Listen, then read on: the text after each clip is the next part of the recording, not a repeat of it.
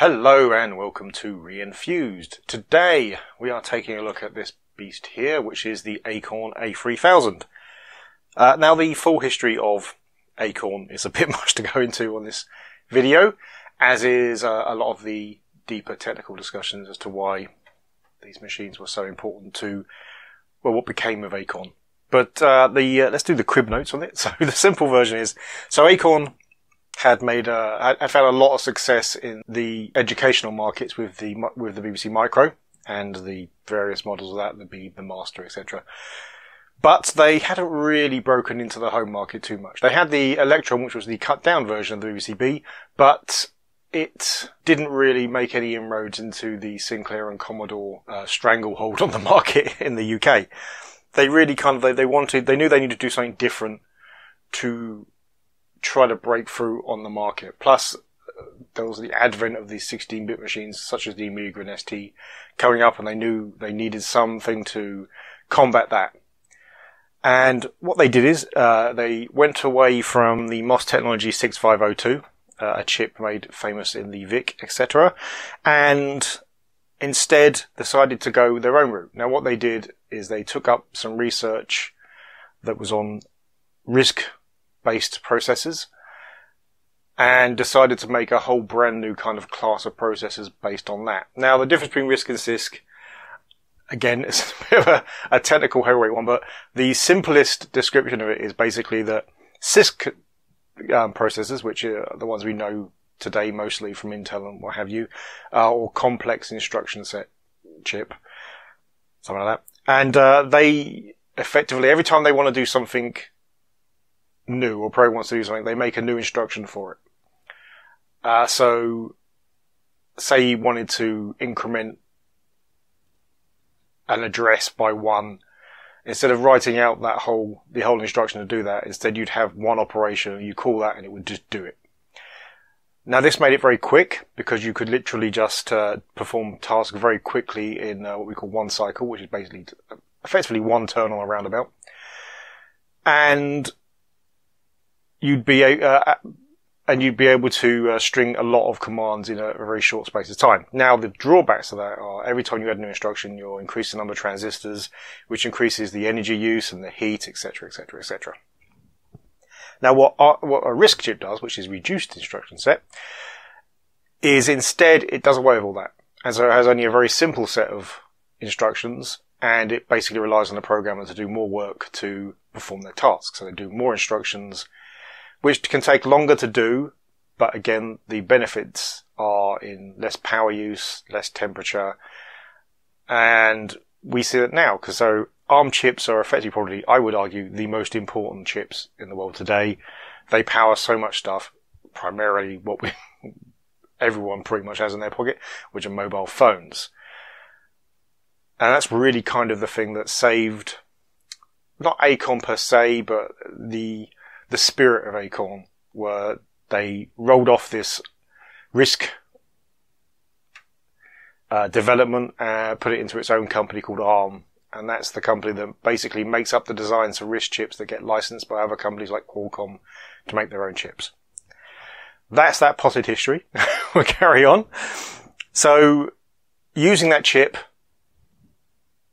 Acorn built the Archimedes, which was, it looked like almost like a traditional desktop PC where the keyboard was separate and mouse, everything. And you had a base unit with a monitor on top and the keyboard out separately.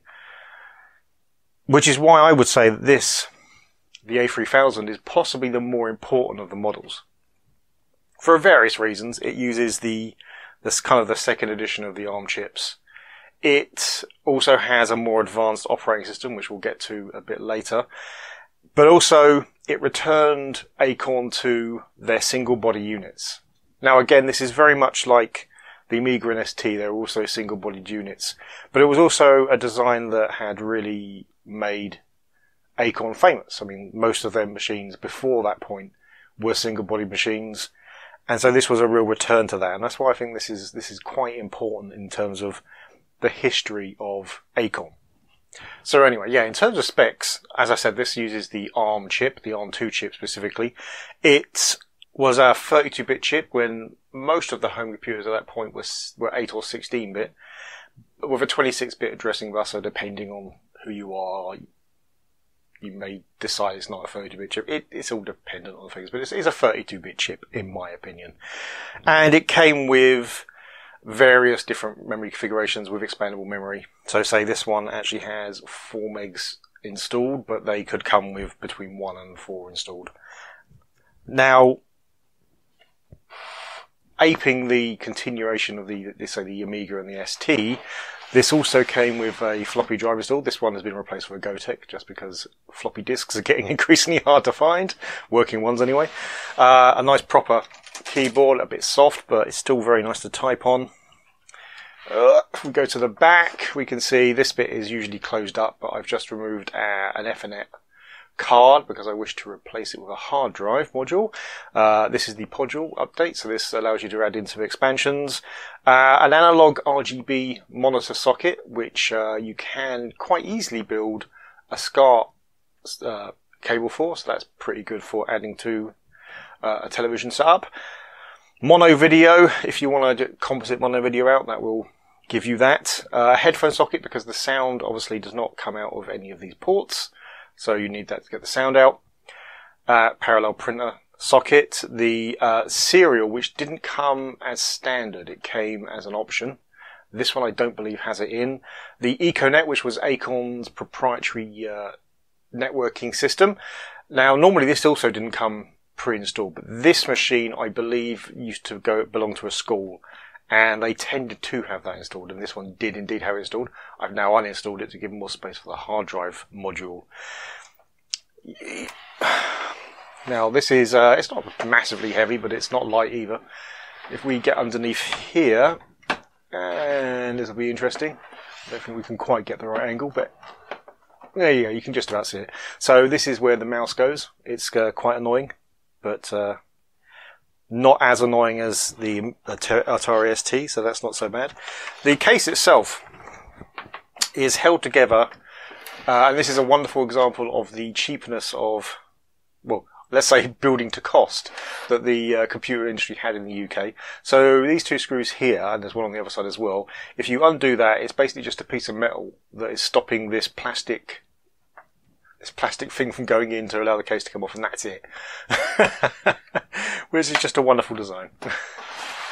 So the mouse is, and this is kind of the first really style of mouse that came out.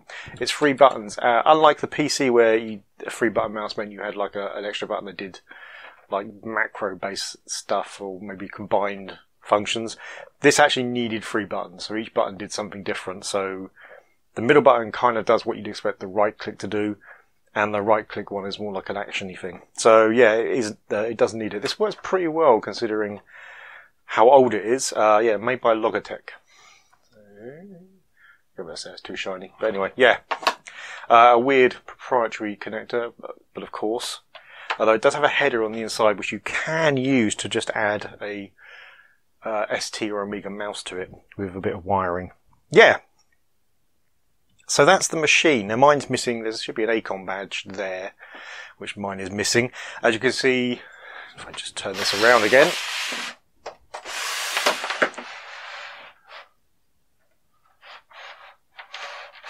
Oh, there you go. You can see here, this actually says the British Broadcasting Corporation, because this is indeed one of the models that were supplied to schools. There are other models that don't have the BBC logo there, it just says A3000. And yeah, and that's the power and disk activity light, which does fire with the Gotek, which pleases me immensely. Right, that's the machine. It is slightly fantastic. This one, weirdly enough, of all the machines that I've collected, and including the Sound Coupe, which is a machine I wanted as a child like you would not believe. I fantasized over that machine as a Spectrum owner. And I was thrilled to be able to get one for a vaguely decent price. Vaguely decent compared to what most of the market was selling it at. This machine gave me more nostalgia willies than anything else. It genuinely did. And weirdly enough, it was the mouse that did it. The mouse, playing with this mouse really threw me back to school. It was insane. Yeah, so it's just odd that I've got so many more nostalgic feelings for this machine than I do for the Spectrums and Amstrads and Commodore certainly, because I wasn't a big Amstrad or Commodore user back then. I used them on with friends' machines, but that's it. And certainly the Electron again for the same reason. But say all the Spectrums, I've got all models of the Spectrums, and whilst they do give me like the nostalgic buzz you'd expect, not as much as this one does, which is, I guess, because this is a machine that I used an awful lot because our schools had them. Our schools had the BBC Micro, which gave me not as much of a buzz as this, but some. But this was the machine really when I guess I kind of realised how powerful machines could get back in the day. Because the stuff this was running, like Lander, which was a demo of a game which eventually became Zarch, which was just basically a 3D shooter, which I'll show later on. That was like a 3D graphical, filled-in, shaded game, and it was brilliant. And coming from a time when Elite was on the Spectrum, when it was just wireframes, which was massively impressive, but seeing those same things running even faster, but filled in with colour, yeah, that was insane. And the explosions and stuff that happened with pixels flying everywhere. Yeah, amazing machine, and I'm really glad to have one actually. I've been after one for a while, but they go for a lot of money, so this one was, it was suspicious, let's say, in whether it worked or not, and so the price was quite low, and I made an even lower offer and it was accepted.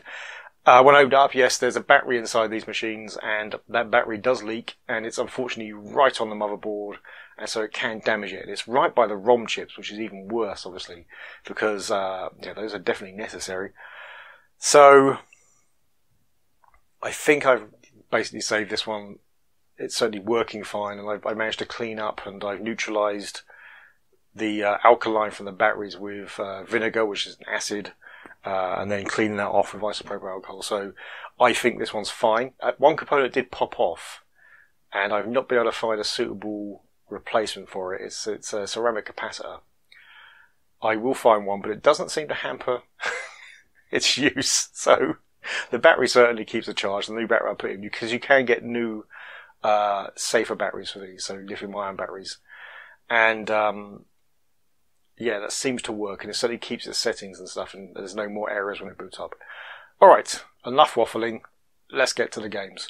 Okay, so before we get to the games, this is the operating system. This is RISC-OS. Now, if we look here, we can see this is basically a task manager which tells us how much memory we're using. You see we've got a total of 4 megs there.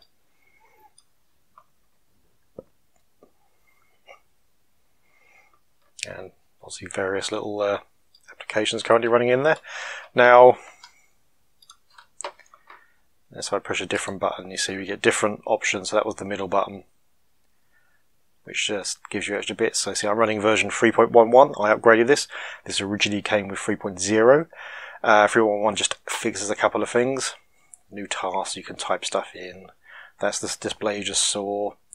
And yeah, and the third button does the same as the first button in that case. Here's the applications. So obviously Paint. Now if I double click in this, you see it doesn't immediately open up. What happens instead is it opens an instance down here. So this is effectively what we'd call like the taskbar on most other operating systems. So if we just click on that, there we go, it opens up. And we can create a new one. There we go. Yeah, we can paint. Oh, there we are. Wonderful. Yep, it's a painting program.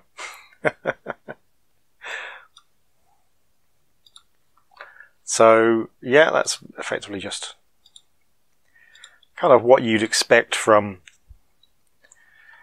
any kind of operating system of the age, really. That's similar things. Word processor, a kind of a more vector style drawing program rather than Paint, various configuration options. Again, that is something that loads down here, so that's still in memory. Oh, I hasn't loaded 2 there. So this just gives you an idea of what you've got in there, so you can put ID hard drives. We don't actually have one in there at the moment. The floppies, obviously that's the Gotek. No, I didn't mean to do that, just close it down.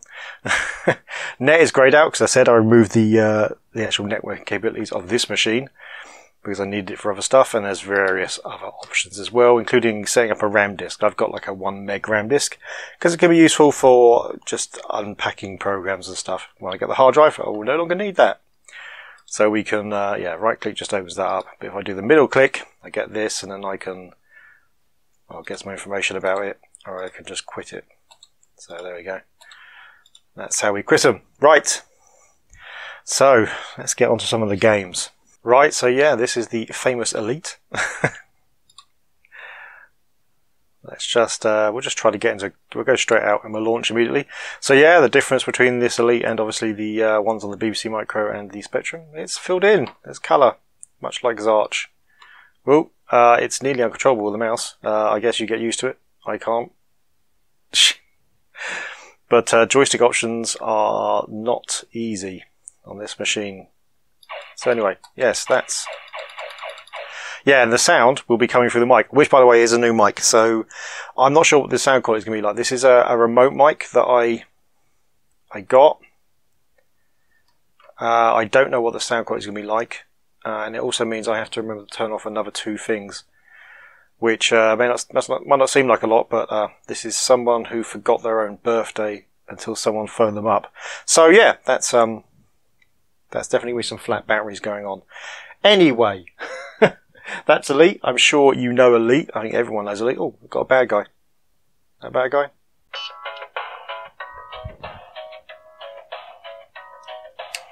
Yes, so Cannon Fodder. A game which, if you had an Amiga or an Atari ST, you probably know certainly. That's certainly where I know it from. A game I love as well. Briefing kill all enemy. Fantastic.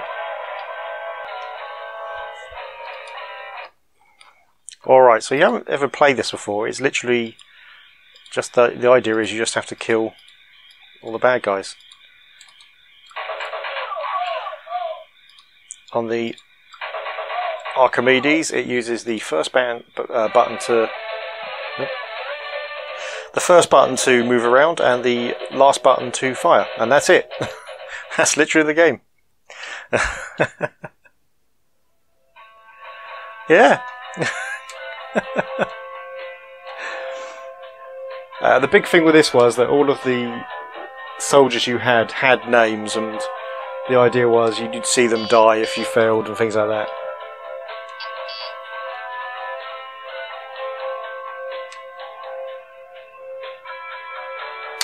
So yeah, that was the Acorn A3000, the Archimedes.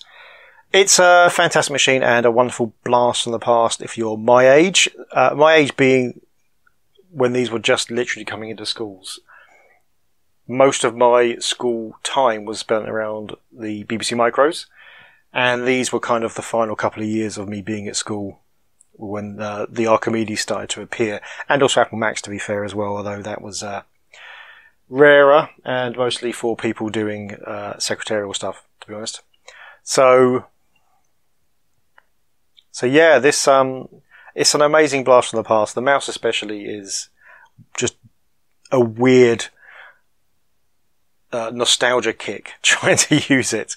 But no, these are brilliant machines. They were at least as powerful as the Amiga and the ST at the time, but they didn't get many games because it was a bit late in the day. They were still quite expensive, and Acorn was still really seen as being an educational computer maker rather than a home computer maker. So it's unfortunate, but that's how it goes. Really, the British computer industry's loss is really the world's gain with with ARM being split out into a separate company and changing effectively how pretty much all embedded systems work now. Anyway, if you enjoyed the video, please hit like. If you really enjoyed the video, please hit subscribe. If you didn't enjoy the video or you have something else to say, then please leave it in the comment below. See you next time.